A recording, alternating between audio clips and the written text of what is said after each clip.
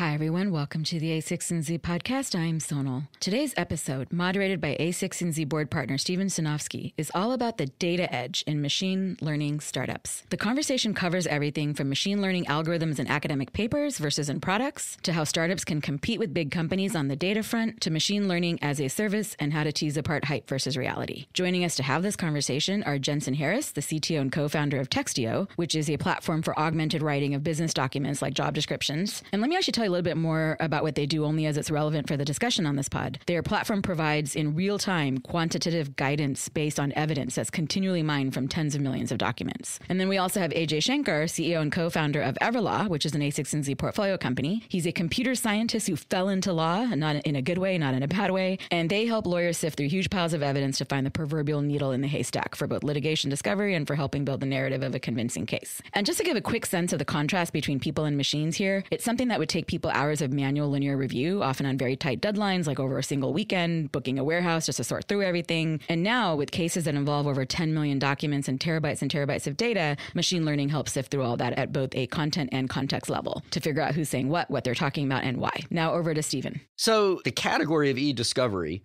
with or without machine learning, it's a big category. It's sort of been established for a long time, even though there's a lot of legacy tech. But like the big players, like Google has the e-discovery product, Microsoft has the e-discovery product. What is it that makes it so that, hey, they have all the data, like it's all in Gmail already. Why is it that they don't have this huge advantage over a startup? What is it that really enables a startup to have an advantage in this machine learning world? Because a lot of people just believe that deep learning is a big company thing because they have all the data and they're just going to win. It's a great question to ask for any startup that's looking at machine learning, right? Why try? Because some big co will have all the data and all the expertise, right? And so the first compelling reason is that, there are many areas that these big companies don't actually invest in. They don't care about.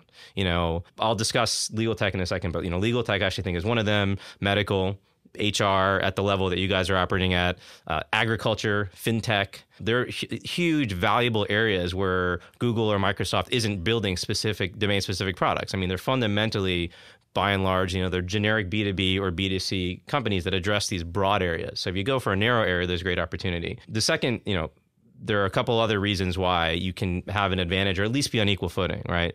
So one reason is if the data sets you're dealing with are isolated, and having more data doesn't help you that much more. In our case, the individual matters that we deal with are largely should be isolated. The matter is like a specific case. Yeah. Case and matter. Yeah, exactly. Yes. A matter, it's totally fine to look at them independently by and large. And a particular data set in a particular litigation context will have a particular set of documents that are actually interesting. And that set might differ depending on the context.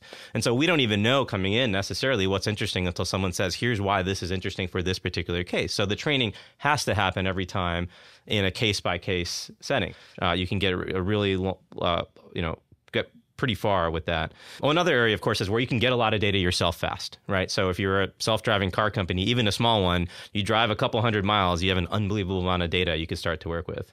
But I'll say the third thing to unpack there is, you mentioned, of course, deep learning as being this thing that's the provenance of big companies. And, that in many cases is true for the big problems that they're trying to solve, right? So we saw breakthroughs in, transcription and translation and, AlphaGo and all that other Kitten stuff. detection. Yeah, exactly. That's obviously the most fundamental. Can you find a cat in a picture? And you solve that. You've probably solved everything. But, most ML implementations are not deep learning. They're not neural networks. There's a ton of implementations that are incredibly valuable that don't involve networks. So, for example, what IBM calls Watson, which is not some brain that just solves every problem, but a whole agglomeration of different techniques, is largely regression, which is an incredibly powerful technique. The poker bot that won Heads Up Poker recently, also not a network, right? So there are many areas where if you know what to optimize, statistical machine learning will take you really, really far, and there's no reason to shy away from that. It's incredibly powerful in the right domain. So one of the things I hear you saying a little bit is if you're getting started in your company and you have access to a data source, it doesn't necessarily mean your first reaction should be like, get a VM going, start torch up, and figure out what to go do. That there's a whole bunch of work to decide what type of learning technique to apply to what you're doing. I would definitely suggest, but I felt it's better to actually understand your own domain and the problem you're trying to solve, and then figure out how machine learning works into it, as opposed to saying, hey, I'm an expert in ML, let me just do something. Here's the hammer. I guess all things being equal, you'd like to have more data versus less data, but actually having the right data and having it be data that is, tuned for the problem that you're trying to solve, and then having a purpose-built stack that allows you to build the right user experience, the right service, and the right business on top of it, oftentimes doesn't take having hundreds of millions of, rows of data to achieve that. You can achieve actually pretty good prediction in a lot of areas with a relatively small data set if you build sort of the right product on top of it. And so the value that you get out of a machine learning product isn't always about how much data is underneath it. And I think that's a really important thing, especially in the early days of a startup where you're just not going to have the huge proprietary data set. Can you get the right data set, and can you use techniques that are appropriate for that size data set to find the interesting wedge that lets you find the smoking gun, in the discovery, or lets you find the thing that all of a sudden brings 20% more people to apply for a job. I think all of the algorithmic stuff in machine learning is going to be commodity. Like there are 20 places in the world where they're inventing new algorithms, and that's, educational institutions and huge companies. And that's really important. But that stuff more and more rapidly ends up in the public domain anyway. And so it's not so much about that as it is, can you craft the thing that blends machine learning with other techniques, with statistical techniques, with user experience techniques to build a product that has actual value. In navigating the idea maze for your domains, you both have sort of achieved product market fit using machine learning as an ingredient, but not doing it in the way that we read so much about, like hey, we're going to do machine learning here, so we got all images on Earth, or we're going to do machine learning here, and we've ingested all written words to do translation in between two languages. So that to me is super interesting, because it really says that for product market fit, there's a whole bunch of stuff beyond a giant corpus of data and the latest deep learning algorithm. Right. I think that's the difference between an academic paper and a company. For the academic papers, the sole concern is, given this corpus, what can I extract from it?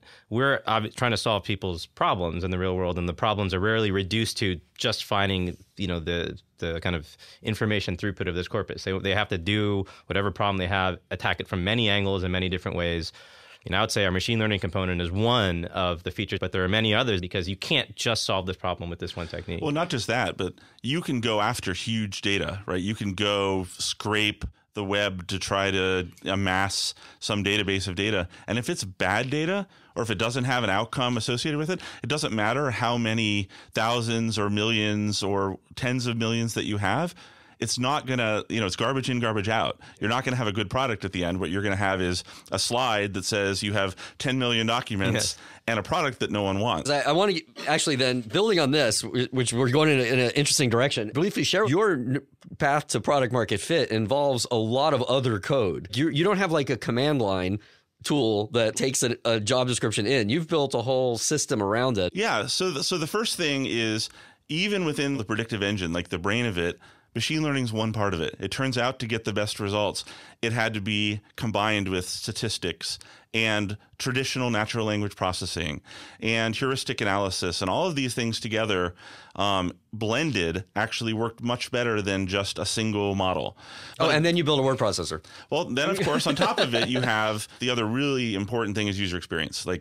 It has to be, from the time you type something and let go of the key, we have 300 milliseconds to round trip your whole document down into the cloud, get all the predictions, bring it back up, and light it up on screen so that it's as fast as spell check.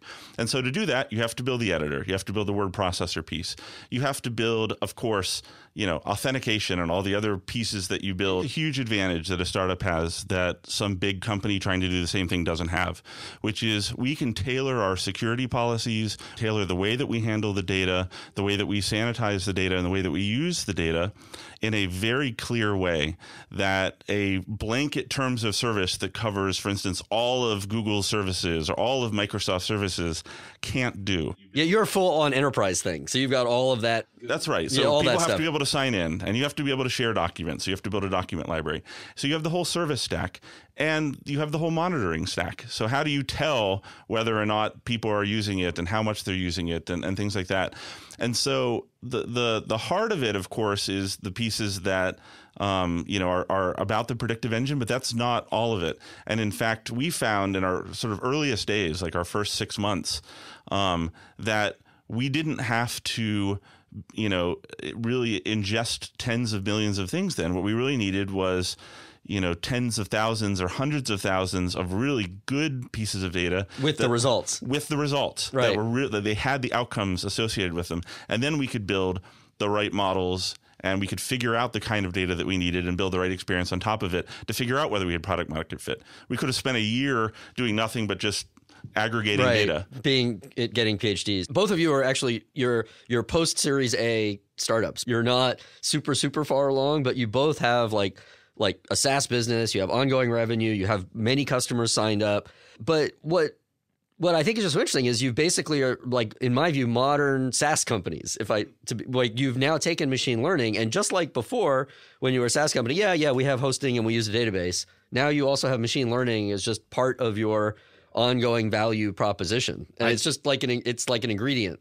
That's right. I think that's how it should be. Again, my view, it seems like there's certainly a ton of hype around machine learning. Certainly with recent advances, there should be a lot of hype. It's really compelling.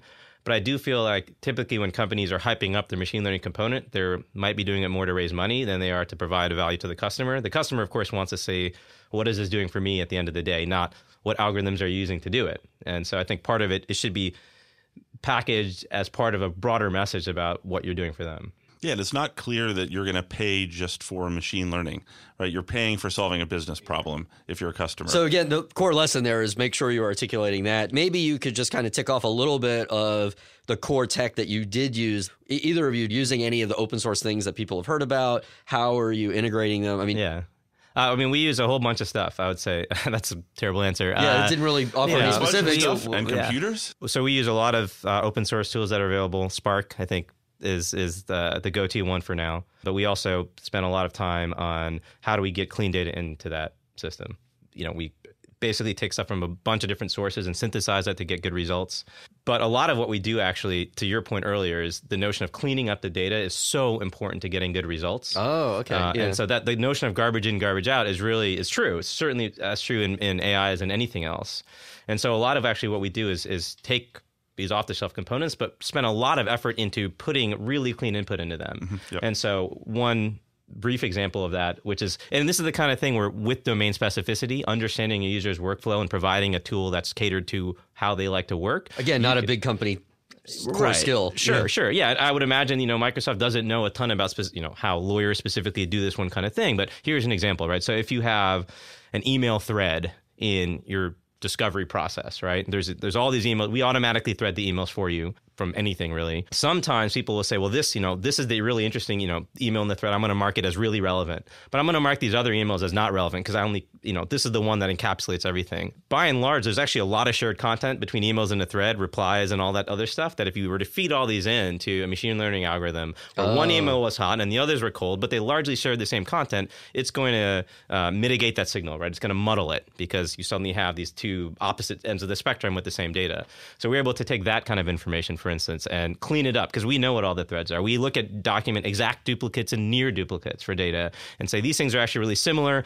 They probably picked this one because they thought it was interesting and they don't want to look at these other duplicates, but we don't want those to muddle the signal. So we have all these other tools that go into analyzing the data coming in so that it's really clean when it comes into these algorithms, and that actually helps with performance a lot. Yeah, that's a hugely important point. We use probably many of the same technologies. We use Spark as pretty much anyone who has to do sort of massively parallel sort of data analysis stuff needs to do.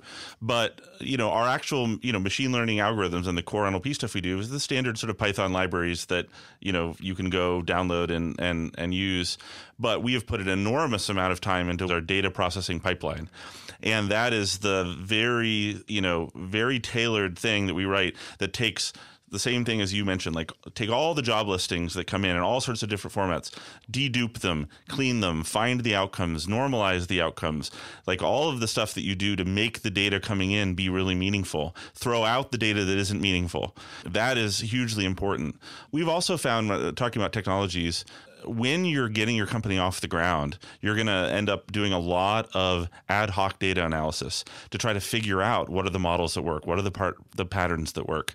And what that means is like you're just going to be looking at your data. You're going to be looking for patterns. You're not going to be operating at 100 million scale. You're going to be looking at 5,000, things and trying to figure out like where are the patterns that work and what are the models that work. And something like Athena, which allows you to do basically serverless SQL queries on an S3 bucket, can allow you super fast to just dump a bunch of data into AWS, into what's called an S3 bucket, which is like a storage container. And without deploying any infrastructure, you can just start writing SQL queries and see what you can find. 5 years ago, you would have been managing a big infrastructure to do this. And now in like your first 2 weeks creating your startup, you can spend more time cleaning the data and finding the patterns and less time like actually trying to build the algorithms or, doing the other kinds of things. That was super interesting on some of the tools that were used, but I think there's probably like some really good learning in just like, wow, there's a lot of stuff out there. Like all the like all the infrastructure people have machine learning services. So do you have any lessons in like how you approached the choosing of your technology stack relative to like what's out there, build versus use versus buy versus contribute? Yeah, the tooling is really good now. And not only do they have these services, there actually seem to be a race for all these big companies to open source their technologies for people to use, which is great. I think that the best thing to do is just try to learn some of the fundamentals or get people on your team that can learn enough of the fundamentals to be able to choose rationally amongst the fundamental decision-making points you're going to have about what kind of problem you're trying to solve. And then, any one of these tools that are released will get you enough of the way to understand, is this the kind of thing where I want to use ML or not? Yeah, you don't need to custom build something, and you shouldn't spend any of your time working on that. Like you should figure out what cloud platform you're using, whether it's AWS or whether it's Azure or something else. They all have built-in ML services that you can use that are totally fine. Like they're using the same algorithms, the same exact things that you might use if you sort of custom built something, and they have plenty of power for you to do the more important thing, which is like figure out where the actual predictions are in your data. And so you shouldn't try to, especially in the early time, build anything custom there. You should use what's there. And they all seem also, one of the things I think is really cool is they're so, in a sense, academic in their variations that they're able to make it easy for you to iterate and try different models and different networks very, very quickly. Again, without like, if you don't build any of your own infrastructure, just use theirs, you just change between deep learning models pretty quickly. That's right. And you're not buying any hardware. You're not managing any hardware. Yeah, no one's going to buy the hardware though, for sure. I hope. Please don't. Because you're both post this product market fit and in the scaling kind of phase, but using machine learning, using data, I want to ask each of you to sort of offer some advice on something you might have done differently than you did. So one of the things for us that I wish we had known now was we felt a lot of impostor syndrome in the first 2 or 3 months, especially around machine learning. This idea that because we didn't have the huge data set, that we weren't going to be able to build something that was of value. And I think we learned that it was actually okay, that it was to start out based on a smaller amount of data that was more tailored to not just a specific domain, but to a specific customer.